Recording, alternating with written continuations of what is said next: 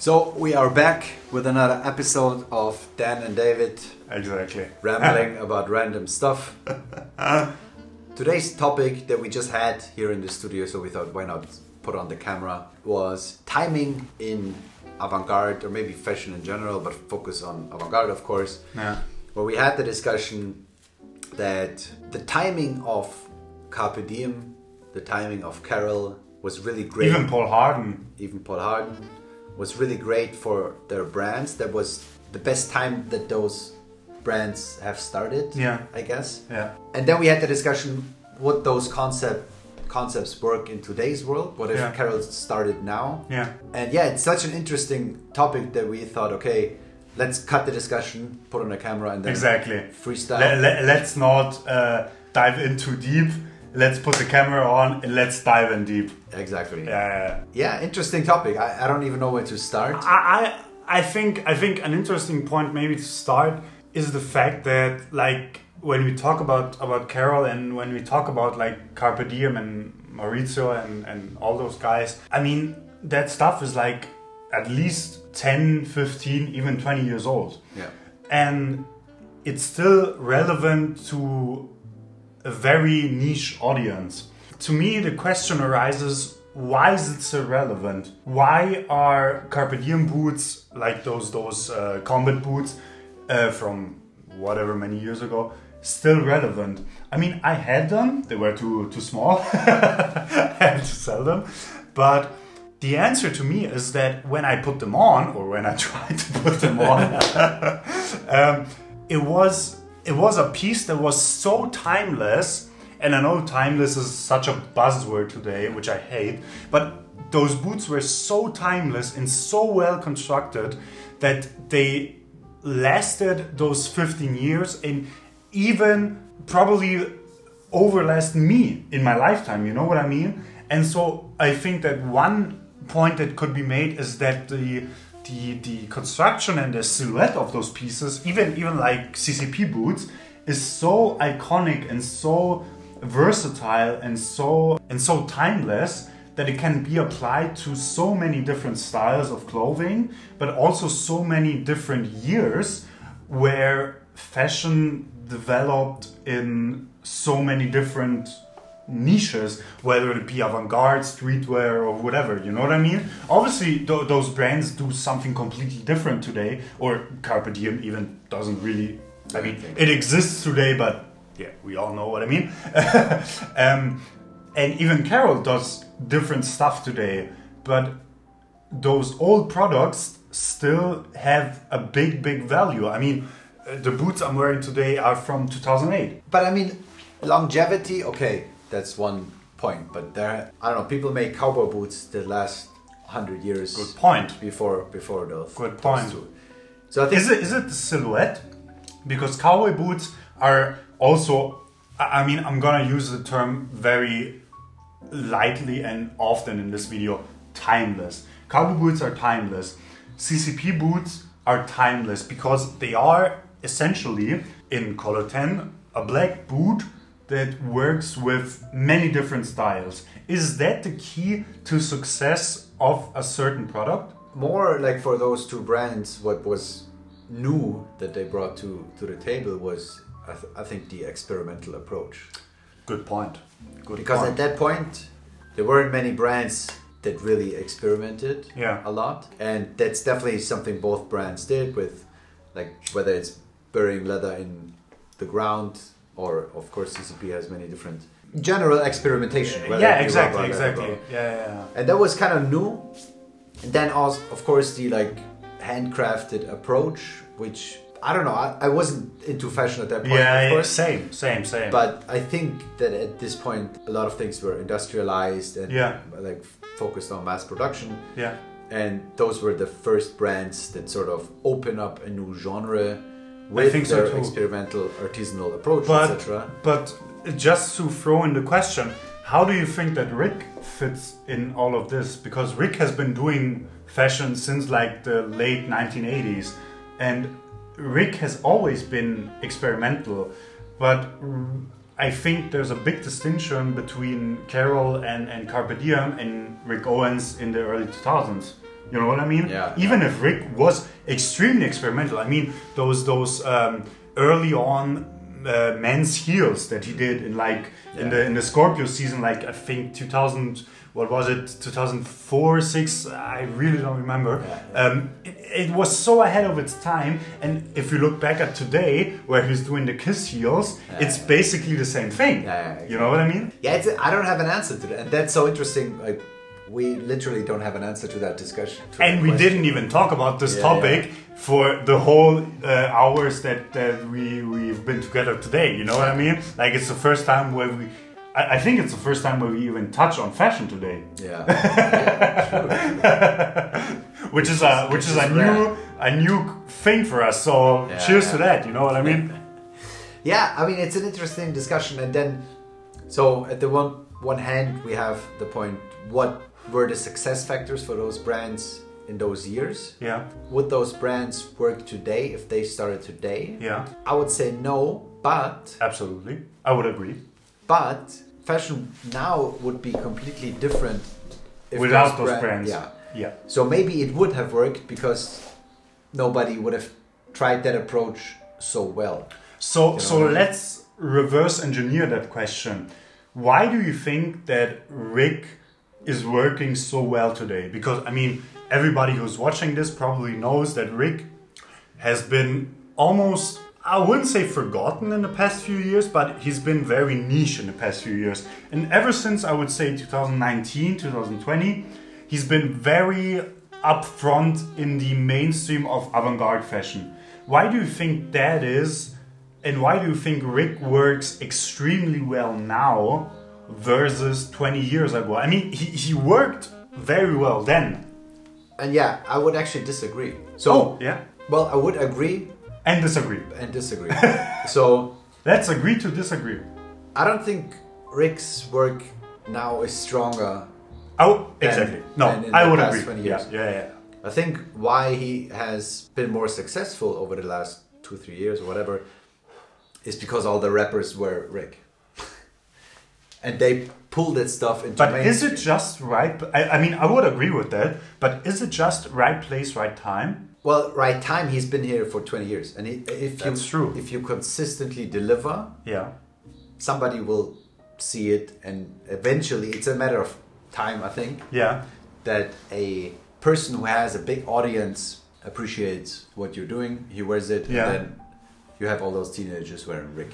So to me, that doesn't speak too much about his work. I've always loved Rick. Same. I've always thought that his work was strong, but I don't think his work is now like stronger than. Of course, no, I would agree. But the interesting thing is that he's been so present in the mainstream these past few years. Ever since he's been doing very androgynous and very almost experimental works as the Rick heels, all those super high shoulders, which aren't made for the mainstream population. I mean, even like you said, I would agree that rappers today wear more Rick than for the past 10 years or whatever. But even those Kiss heels, I think that when we look at every rapper that's relevant today, I don't think you'd be seeing, I don't know, Quavo or 21 Savage wearing those Kiss heels, but they're still the most popular item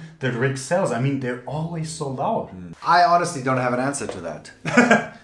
I really don't know. I don't know either. I think it may be that in the past few years... Okay, let me ask you a different question. What if a new avant-garde brand shows up first season and they do those heels? Let's say 2 years ago. Nobody would have bought them. You're probably right. Yeah. So it's not only about the product idea. That product probably builds on the last 20 years as well. Exactly. And I think it's important to think about the fact that those heels, because we're talking about those heels essentially, those heels are extremely popular right now because they are Rick Owens heels. Because a lot of people associate the brand Rick Owens with those heels, with the idea of like this gothic glamour aesthetic, like this AC/DC almost, this Kiss aesthetic of the 70s, 80s. And he kind of brought it back. And I would almost argue that there is no other brand that is bringing that aesthetic back like Rick has been doing. And I think maybe that's the answer. Maybe that's the answer, because if you want to look like a Rick model, you have to buy Rick Owens. Yeah. There's no other way around it. Yeah. You may be able to get away with like some cropped trousers from whatever brand, but those heels and those super bold shoulders are just Rick Owens shoulders and heels. You know what I mean? That's an interesting topic. I think we're now diverging to a very different topic. I think so too, yeah. But I think it's still interesting, so let's freestyle. I've never actually thought about this. If you want to look like a Rick Owens model, or you appreciate the silhouette or whatever, you have to buy Rick. That's a very good point. Yeah.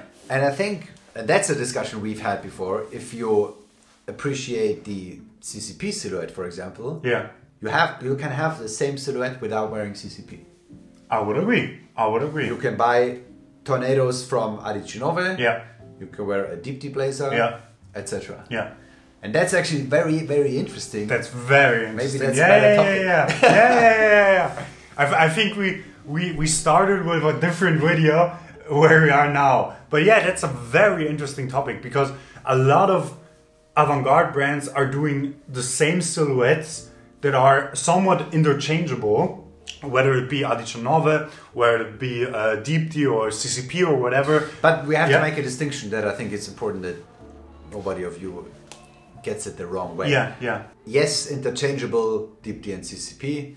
You have to, of course, consider that that Deepti was an integral part of CCP at some point, so it makes sense that the DNA is very close to each other.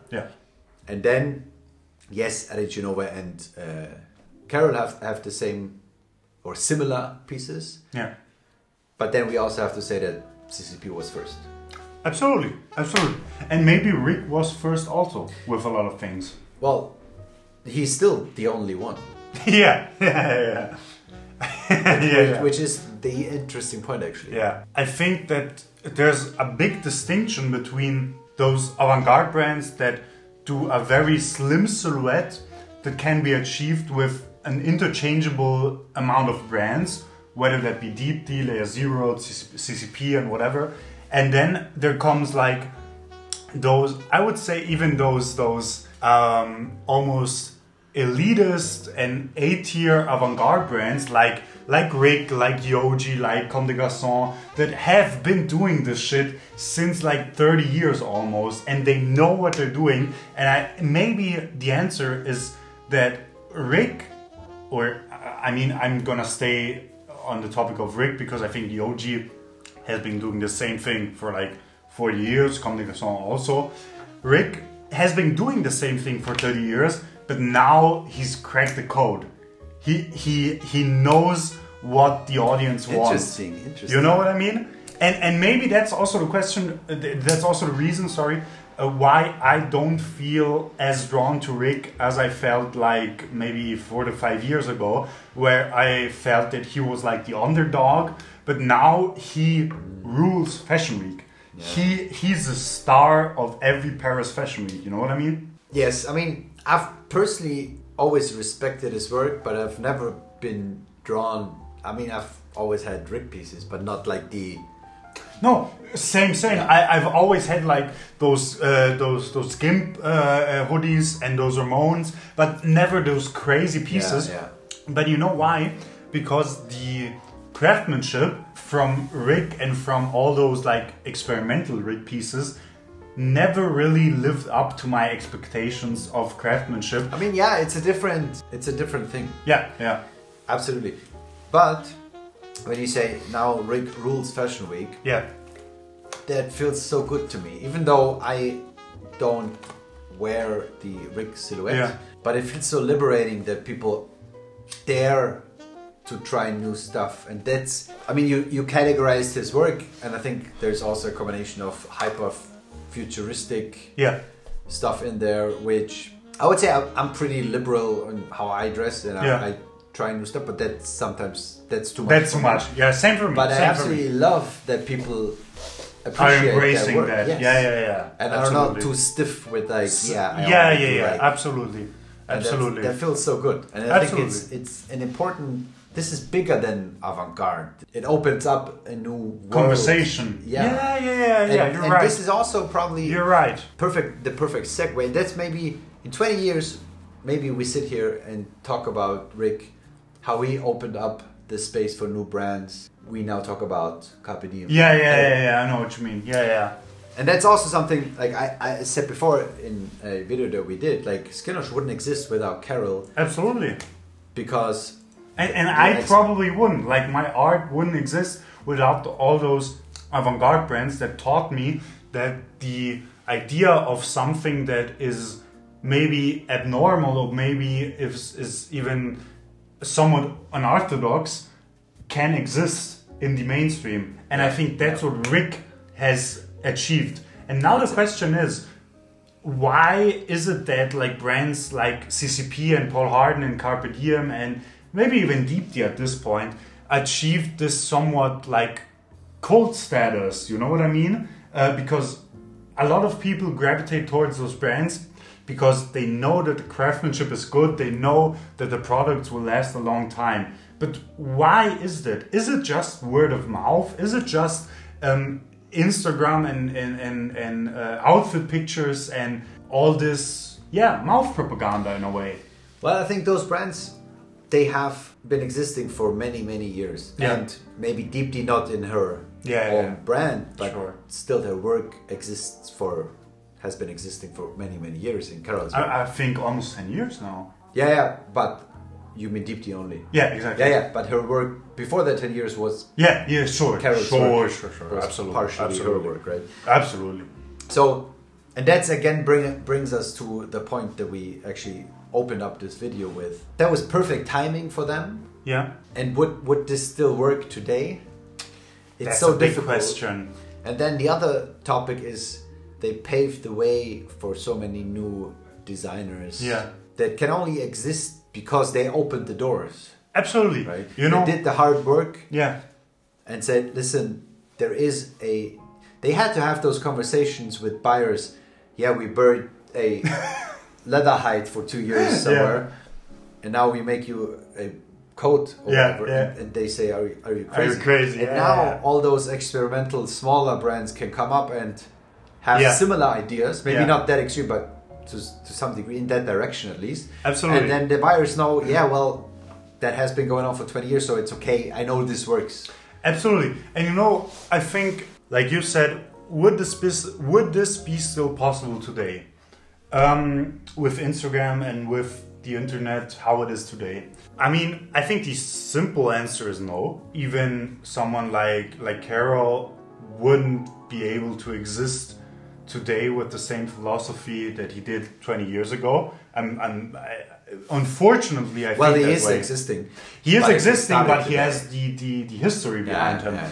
And I think the anomaly in that would be someone like maybe Layer Zero or John Skelton, who are almost driving this aesthetic forward while being very approachable. I liked it very much when I saw Skelton in, I think it was like a GQ or Vogue video where he explained a full outfit on YouTube, and he was very forthcoming. He was very kind, and he wasn't pretentious. He wanted you to get, like you the viewer, to understand his point of view, and I mean ultimately of course to buy the clothing. But I found it very interesting and very sympathetic towards him, whether maybe someone who doesn't show themselves today would not have that privilege. You know what I mean?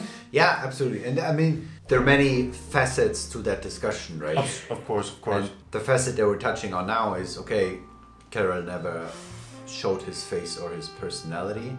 That worked 20 years ago, worked for Magella. Yeah. We both agreed this would never work today. Yeah. Unfortunately.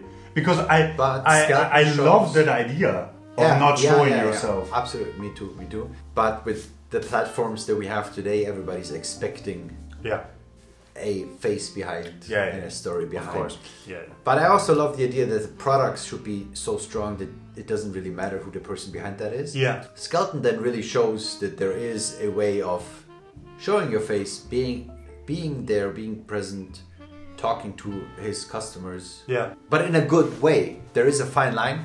Yeah. And this works. So maybe that's the way to go now. Yeah.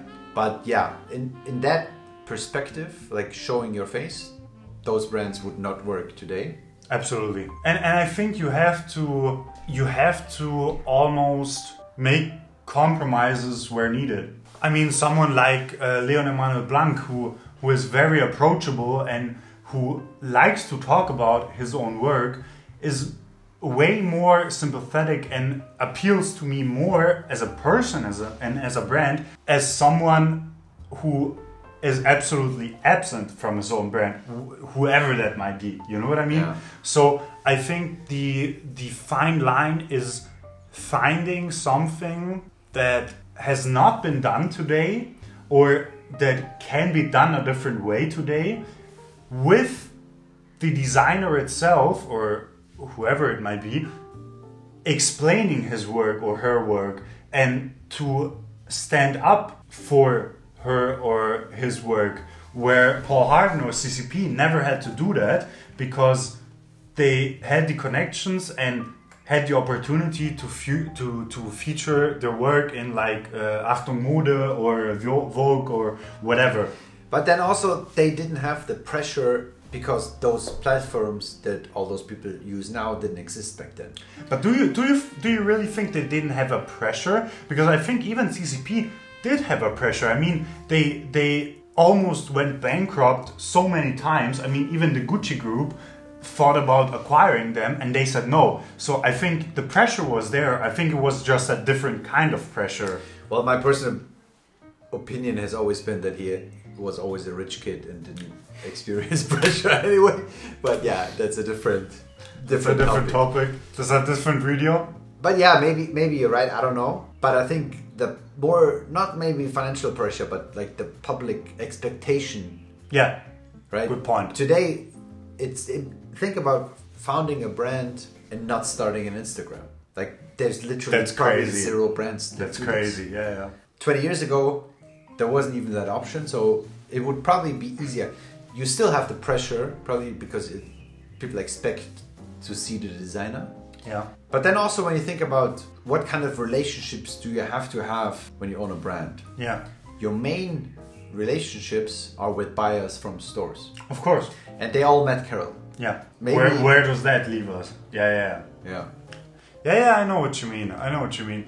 But still, I think the overall aesthetic of those brands, whether that be Carol, whether that be Paul Harden, I mean, I'm looking at the picture of him in your studio, and all those other people, they have a very distinct aesthetic to them. They have a very distinct idea of what the brand should be.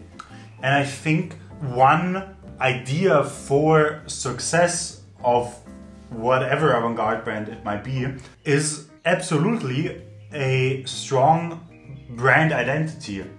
Deepti has it, Lea Zero has it, M.A. Cross has it, Taichi has it, so many other people have it. And I mean, I'm not here to speak on how much of their success is really validated or if they're really having success, but I see it as a customer. But that's so interesting. Let me interject. Yeah. I think it's so interesting that, and you bring up a good point, we don't actually know how successful those brands are. And we mention those brands because we think they're successful. Why do we think they're successful? Because they are listed in 10 stores. Yeah. Or a list of 10 stores. Yeah. Which is nothing if you think about it. No. Like worldwide. But that's why you think, okay, Layer Zero is successful because they're listed there and there. Exactly. Which is so, doesn't really say much. No, absolutely. But I still think that if you have your core customer and if you have your core styles of clothing, you can achieve some sort of, let's call it success, quote unquote. I had this conversation, I think some time ago with a friend of mine who said, well, like with Leon Emmanuel Blanc, I love his clothing. It's not for me. He said, it's not for me, but when does the point come where those buyers are tired of those super asymmetrical jackets and super weird fitting trousers that they just want to feel comfortable in their own clothing?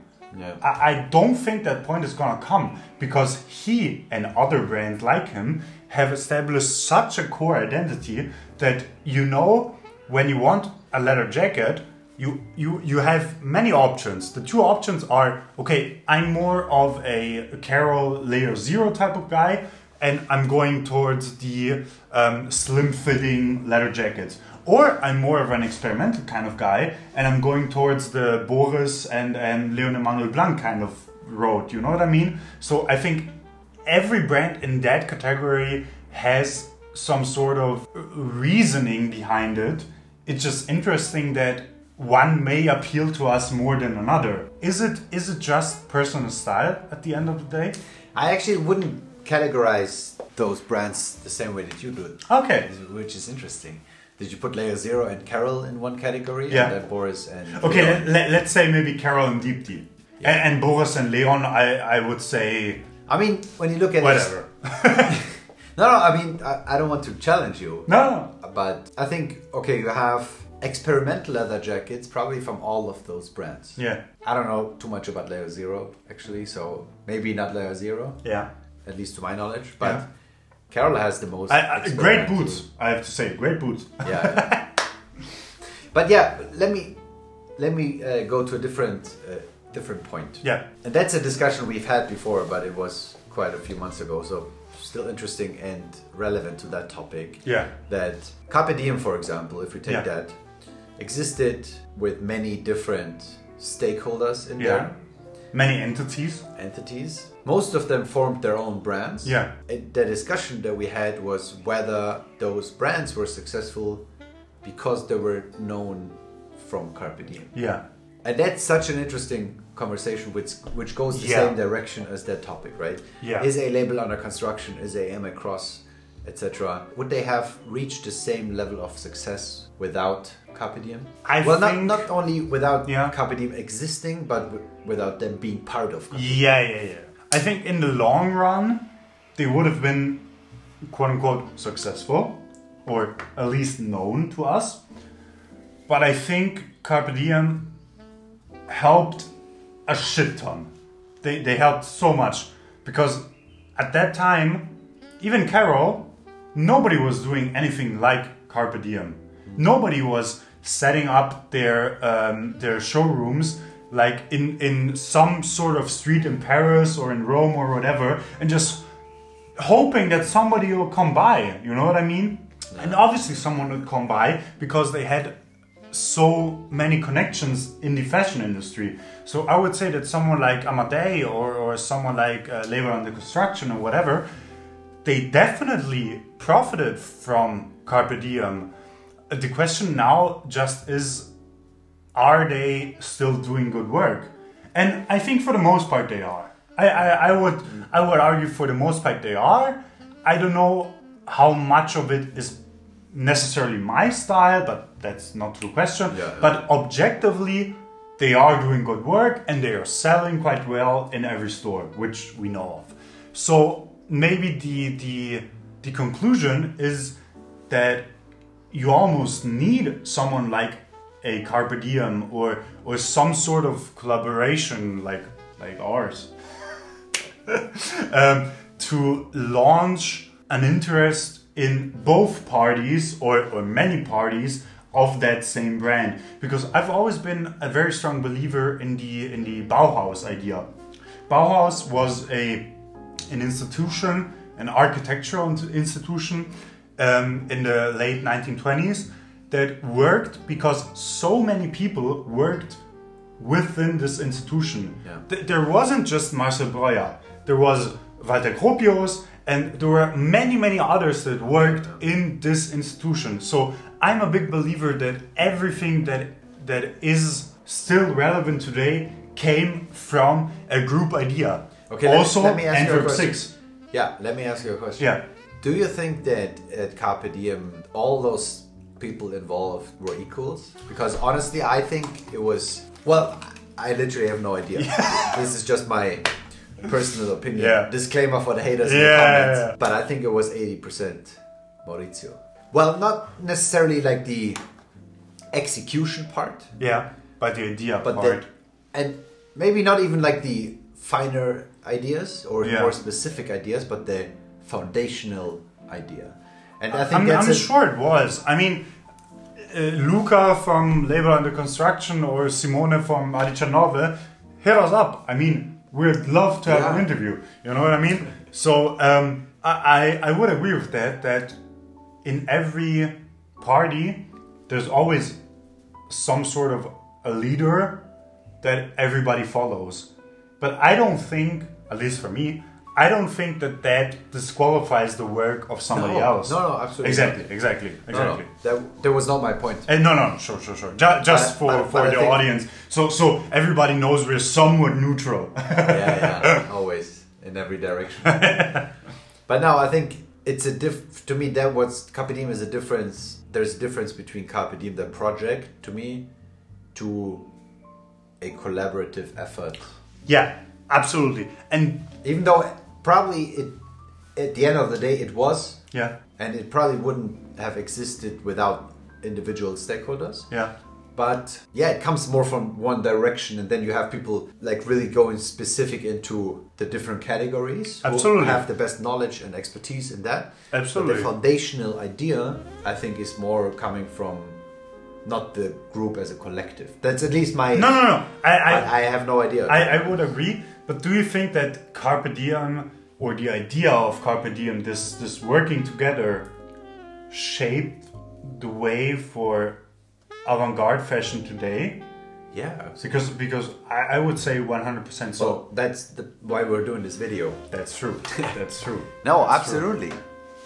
That's true. It opened the doors, right? They basically... Well, and so there's always a value to Carpe Diem. That's what I'm getting at. Yeah. I mean, they basically opened the genre of avant-garde. Yeah, for sure. They're the grandfather.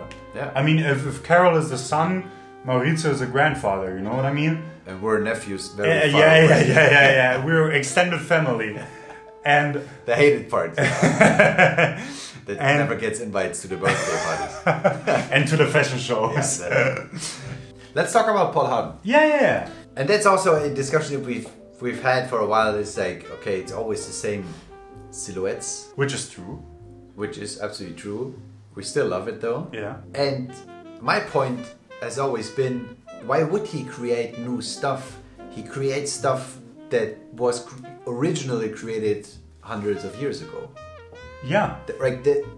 In that brand philosophy, it's against the brand philosophy to create new stuff. If you are creating old stuff, you know, DNA, you know, it was very interesting. I was with Solomon, shout out, at Harvey's in Berlin, and they carry Paul Harden and Alan Dawson, and he told me that he is originally from a small village that's very near to where Paul Harden grew up. And if you go to that village, everybody dresses like those peasants in the 1920s. Not even in a bad way, not even negatively, but it's just the reality for that place. And so it is... We're all politically correct here. Exactly.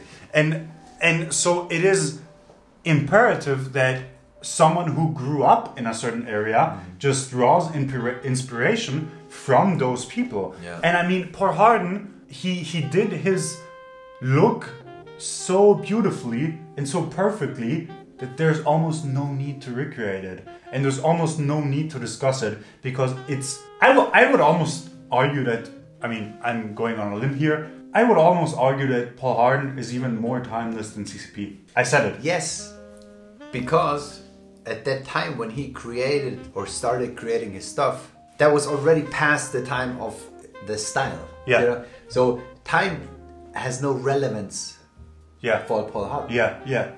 So by nature... And even trends. Yeah. Absolutely not. And that by nature, time or trends don't play a role. But let's talk about then Ella Dawson. Yeah. So I personally prefer Elena's work. Me too, actually. Me too. Like she was an integral part of Paul Harden, or the brand Paul Harden rather than the person. Yeah. Well, you never know. Would she have existed without him? Well, could she have started her brand? That's a big topic. I think it's almost the same with Deepti and CCP, you know. There's someone who gives the blueprint for a certain work and then you improve on it. But let me interject. Yeah. Because nobody knows the role of Deepti at CCP. Yeah. Nobody knows the role of Elena at Paul. So, yes, you know, okay, Anna Dawson did what did she start again? I don't even know. I really don't know. I think Paul Harden did the shoes and then she started the clothing. The clothing, yeah, I think you're right. Yeah. Correct us if we're wrong. Yeah. You probably will. But yeah, so I think it's difficult to say they used that idea because maybe that idea came originally from them and they just brought it to their employer. Yeah. If you want to call it that. Yeah.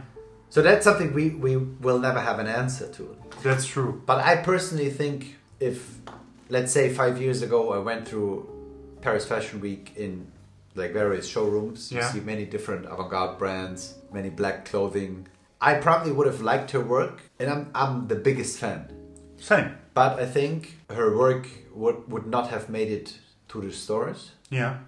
Without the foundation, which is sad because I think the work is so strong that it deserves to be there.